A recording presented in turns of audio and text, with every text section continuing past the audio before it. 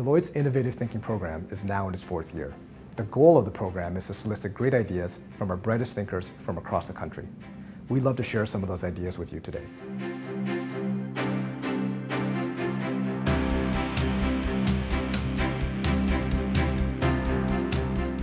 Digital workplace is an issue because it's really the next step in the evolution of how employees connect, communicate, and collaborate.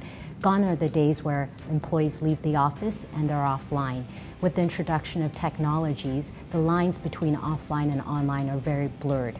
People are expected to be instantly accessible, always online. The digital workplace is a cultural shift, and when we look at today's environment, you now have multi-generational workforces with different working styles. You have mobile devices that you didn't once have. So the workplace you're looking at is completely different than what it used to be. Employees now are encouraged to be engaged, forge working relationships beyond natural boundaries. Our paper, Digital Workplace Think, Share, Do, introduces a framework that helps organizations embark on the digital workplace journey. This framework has 4 key components. The first one's around business drivers, understanding what your business needs are and delivering value upon them.